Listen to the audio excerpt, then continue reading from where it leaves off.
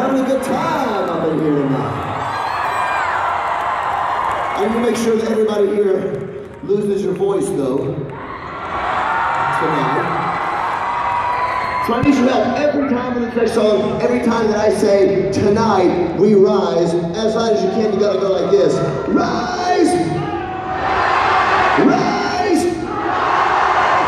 Yeah!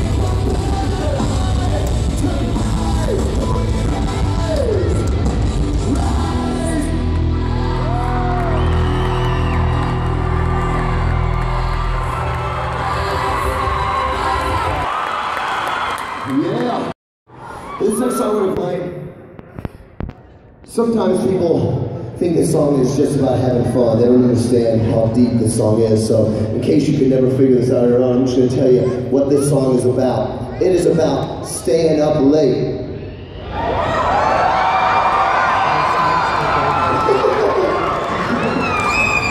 To a cat over there. I love you guys. They're rowdy.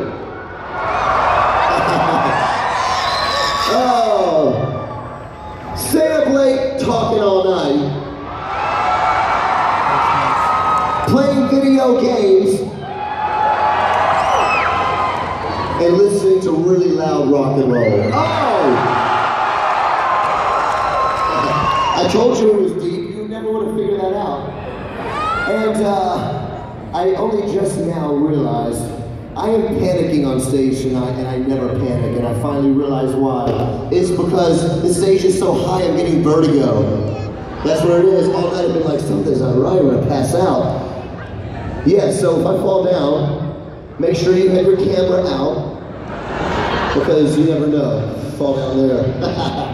Anyway, God can help me get over vertigo tonight. It's no big deal. What can we do? So, all that to say, when I was growing up, I had this one best friend, and I used to go to his house as much as I could because I did not want to go back home. And we would stay up all night long, and we would play Castlevania was my favorite game of that era. And yeah, anytime you get to kill a mummy and Dracula in the same game, hello. Anyhow, if you don't know Castlevania, don't worry. But you're missing. Anyway, and then what we realized, because I got super smart around 8th grade, genius level, I realized that what we could do is that we could we had a small TV, so we bring the small TV in where the big TV was, and on the small TV we could play Castlevania with the volume down while we watched Headbangers Ball on the other TV.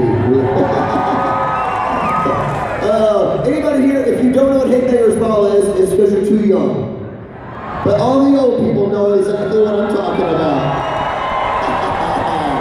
Oh, I love it. I think I should probably shut up and play some music before people leave. All right. Woo! I also like the game Contra. Kill some aliens. Put those hands up. Say, oh, oh, oh, oh.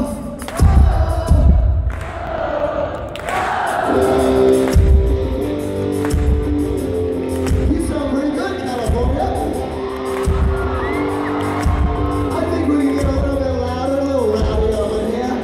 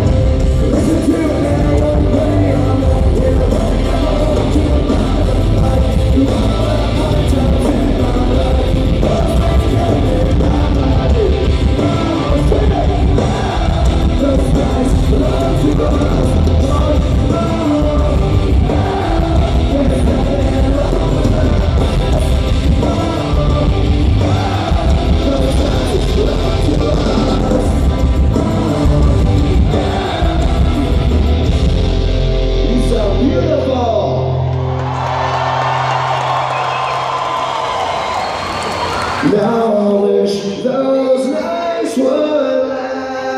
Comatose.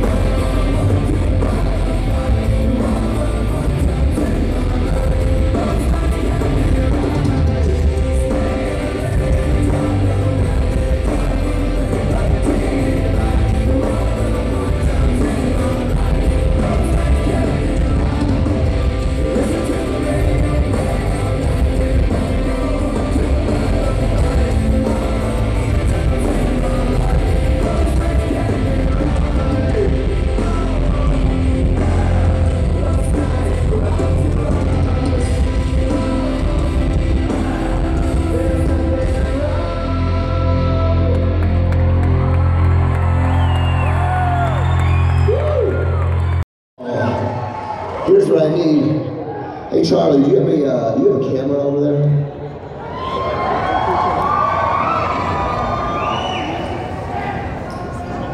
I gotta get a picture of this tattoo. This is just, how you doing? I love it. I've spread the Skillet tattoo legend everywhere. Okay, here we go. Hey, step up close for me. Oh man, look at this. Hold on, 1, 2, 3. Let me make sure it looks good. Good thing you've been doing your sit-ups. All right, we're good. Now, after the show, I'm gonna post this picture because people everywhere send me something. They say, I'm your biggest fan of all time. That's the biggest fan right there. I'm just saying.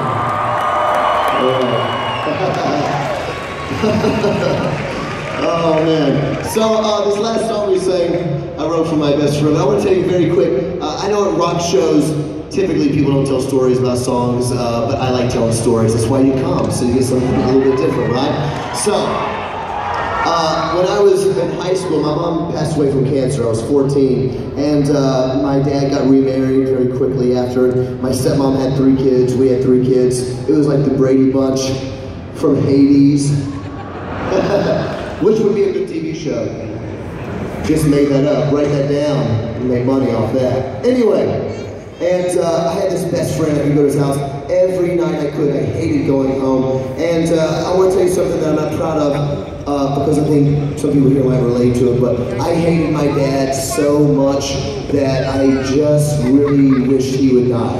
And I used to fantasize when I was about 15, 16 years old, started becoming a man. I used to wish that my dad would try to hit me so I could just I used to dream about like beating my dad up and things like that. And at the end of the story, the good news is this, is that God has done an amazing healing thing in my relationship with my father. And forgiveness is such a wonderful thing. Grace is such a wonderful thing. That's not the point of the story, isn't that? But that is the really good news, is that God has done a really great work. But the reason I'm telling that story is because of this. I am aware Skillet has so many different kinds of fans, and I love it. And I hope that there's lots of people here that are outside of the Christian faith. I hope our atheist fans are here tonight, and our Islamic fans are here tonight, and everybody else in between.